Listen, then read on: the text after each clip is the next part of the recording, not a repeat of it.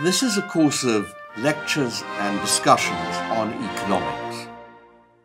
This is the first of two sessions in which I explore the claims of economics to be a science, like physics or chemistry. And crucial to that claim is that economic systems can be modeled or explained as equilibrium systems. In other words, equilibrium is crucial to the claim of economics to be a science, like gravity in the natural sciences. But why should economic systems tend towards equilibrium?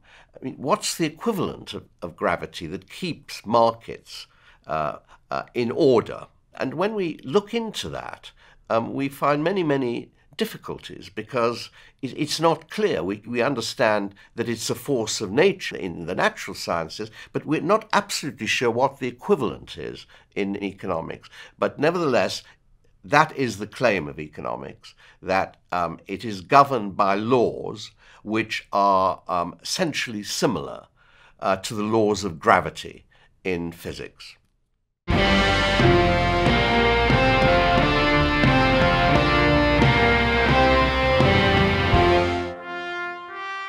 Is economics a science like physics or chemistry?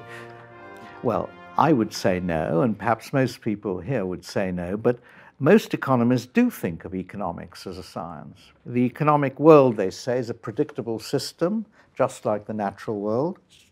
This is because it's governed by reliable, measurable motives, which can be treated as causes. This means that the test of a successful economic model is its predictive power. It's because of its ability to make quantitative predictions that Paul Samuelson called economics the queen of the social sciences. Numbers are its tools.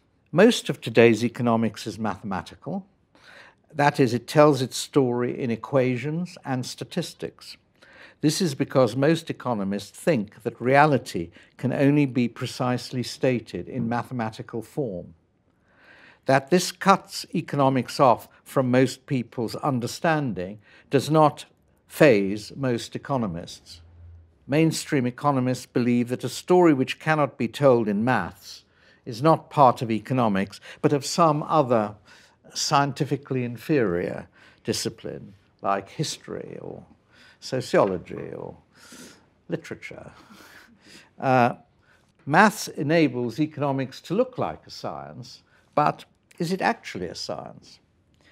If so, what kind of science is it? You can put on the uniform of a policeman, but does that make you a policeman?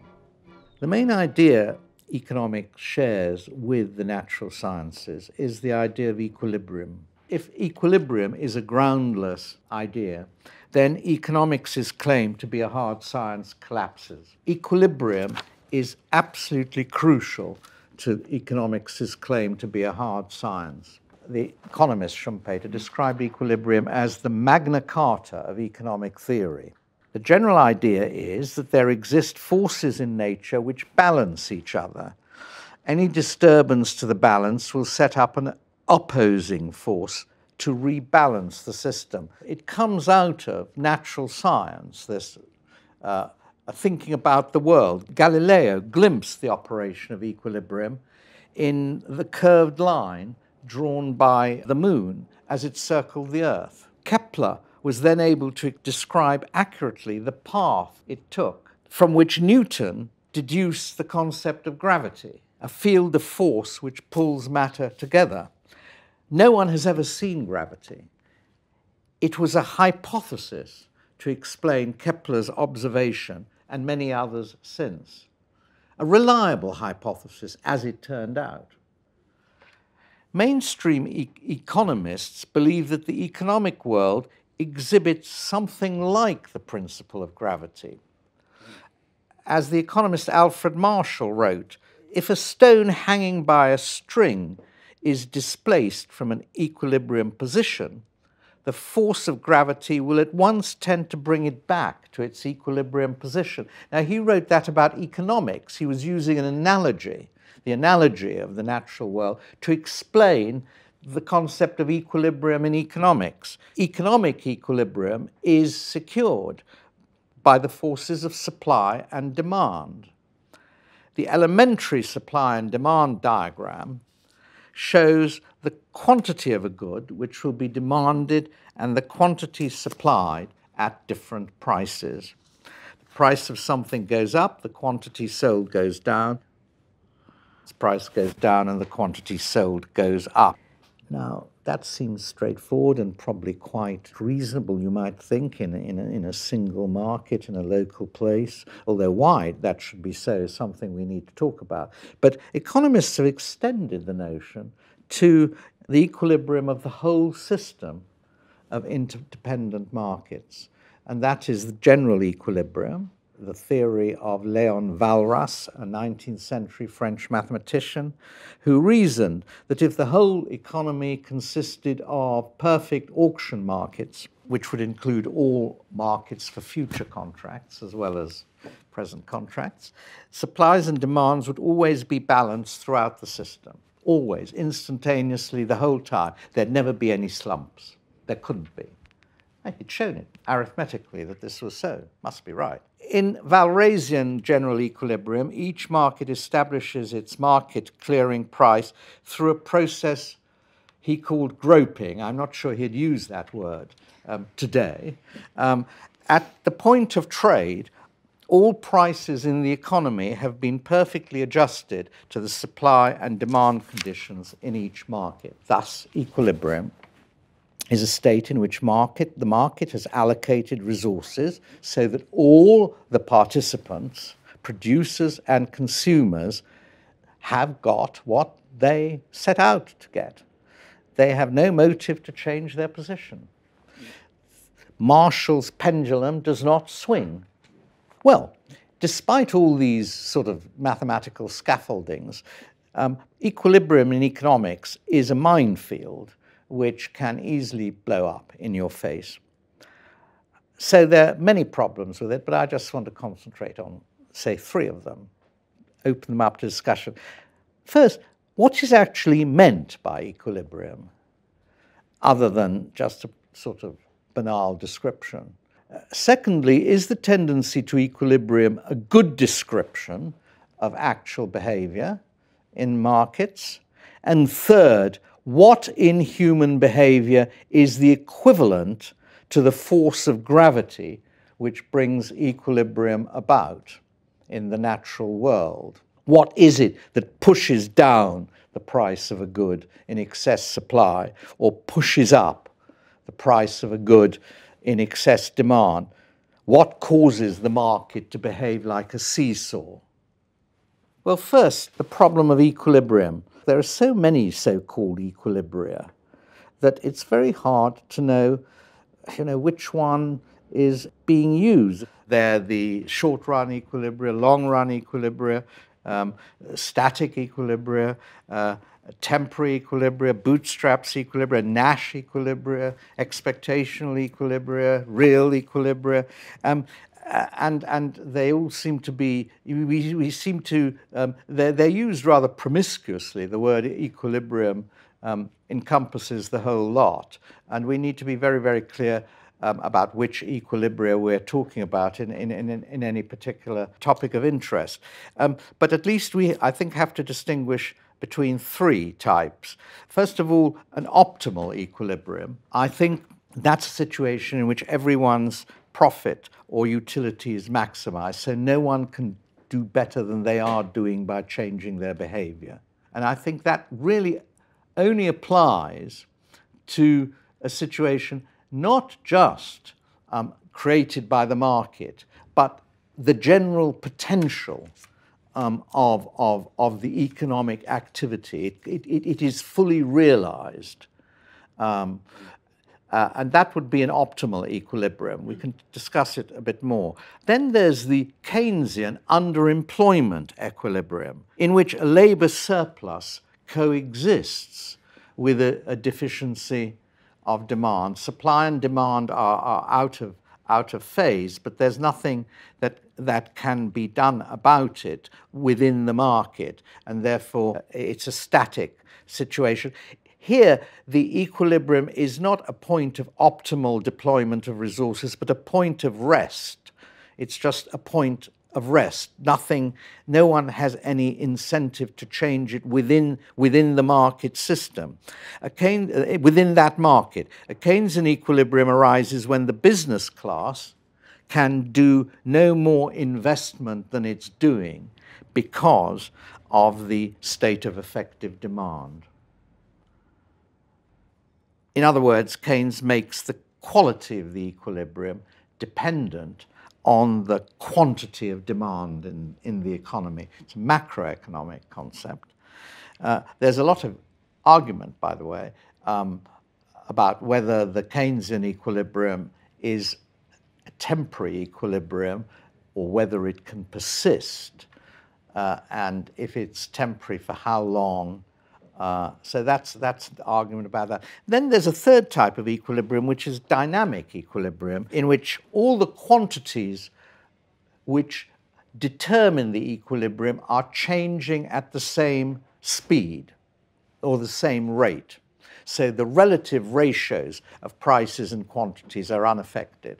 So 3 types of equilibria, many more. Now, a second problem is this. Does the notion of pendulum swings have any power to explain the actual movement of economies through time?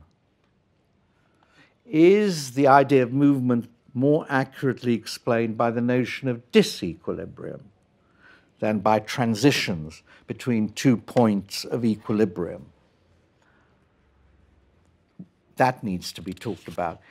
As for the third question, what is the economist's equivalent to the law of gravity? The answer is contained in a single powerful hypothesis, and that is self-interest. Self-interest is the gravitational force which makes economic behavior as predictable as the behavior of the planets. You can always rely on X's self-interest to achieve the result, that you perhaps are aiming for. If you can assume that market participants are reliably governed by self-interest, then, so the argument goes, you can reliably predict what they will pay for a quantity of something. Self-interest isn't just greed, it's rational greed. And to achieve a good equilibrium, markets have to be fully decentralized or competitive. And the rational greed, of course, is, you can apply that concept to monopolistic markets. But still, in a monopolistic market, that's not the best possible state of affairs for everyone, but it can be quite stable with the monopolist being a rational agent. If Marshall's pendulum is set in motion by unexpected shocks, how long does it swing before it stops swinging? In other words, how long are deviations from equilibrium supposed to last? Most mainstream economists would say that given the conditions of rationality, assumed conditions of rationality, and perfect information and those sort of things, the swings will be short and shallow. That was, of course, the assumption after 2008, 2009. There'd be a V-shaped, very, very brief. Economy collapses, within a month it's up again. Something like that. Therefore, it didn't have to do anything. It was a great surprise when it seemed that wasn't happening. But how long are these deviations?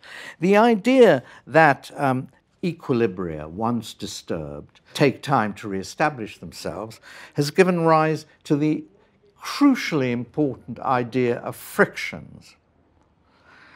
Gravitation in physics depends on the existence of a vacuum. The law of gravitation has high predictability because frictions are very small. But nothing like a vacuum exists in economic life. There's always a lot of friction. These frictions are caused by human beings. Their existence, unfortunately, is something that can't be ignored, even by economic theory. So the existence of frictions then seems crucial to the defense of equilibrium. This word, taken from physical and engineering sciences, signifies a resistance to the efficient sliding together of parts of the market system. Frictions do a huge amount of work in maintaining the grand theory of equilibrium economics by explaining the possibility of deviations from it without endangering the core doctrine. The existence of frictions, such as, one of the most famous frictions, of course, is sticky wages.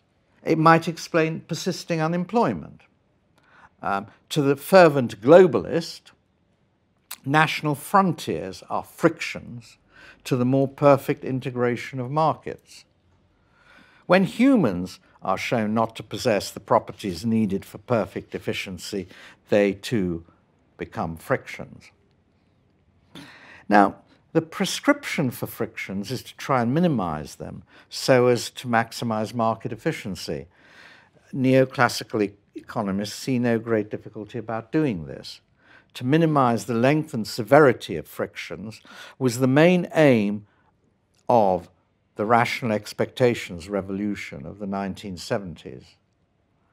The promise of continually fulfilled expectations gives neoclassical economics a lot of its crusading zeal.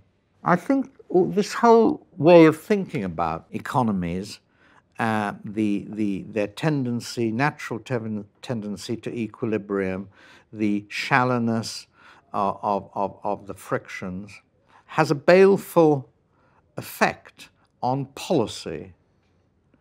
It leads to the unthinking belief in the automatic tendency of a market system to an optimal or at least satisfactory equilibrium, provided it's not interfered with. Therefore, the best policy is laissez-faire. Let things be. And that sort of persists really all the way through the history of economics, despite all the exceptions. In conclusion, what is the status of equilibrium theory today? It's still implicit, I would argue, in neoclassical reasoning, even if not literally believed in. It is clung to as a sort of benchmark needed to judge imperfect performance, rather like you need a model answer. If you have an exam question, you need a model answer. You set them, then you say, well, that's 7 out of 10, or that's, you know. But you could do better. You could do better if you have this model. Heterodox economists have abandoned the notion of a natural tendency of markets towards an optimum equilibrium. Keynes pointed out that the economy doesn't self-correct itself through relative price adjustment, as equilibrium theory claims.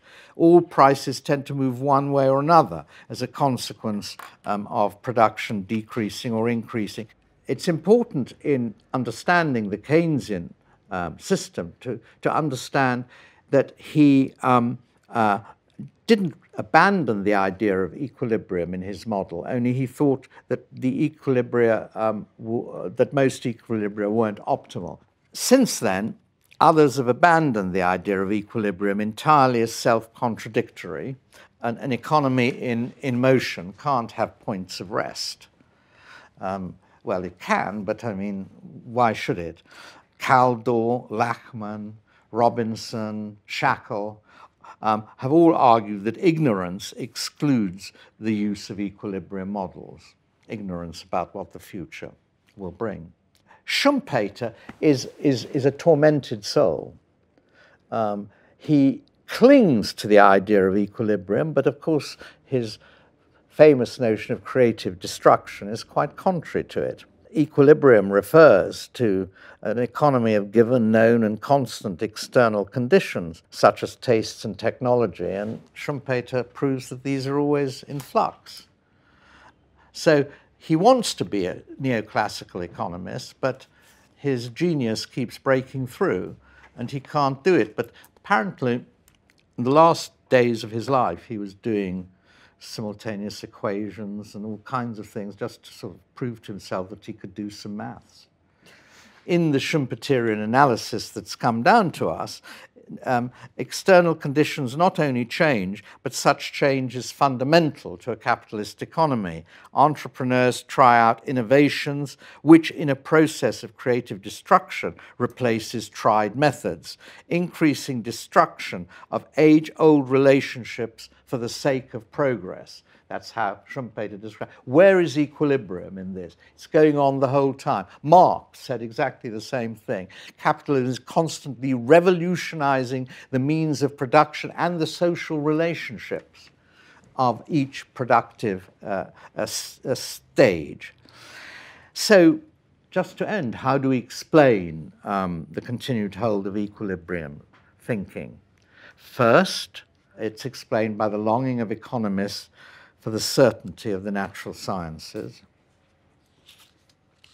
Second is the conviction that underneath the messiness of appearances, there exists an underlying order which can be captured by logic and maths.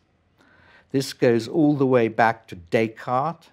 Equilibrium is thus a mental construct designed to explain a feature of nature which is not evident when you first see it, when you look at it, namely the principle of orderliness.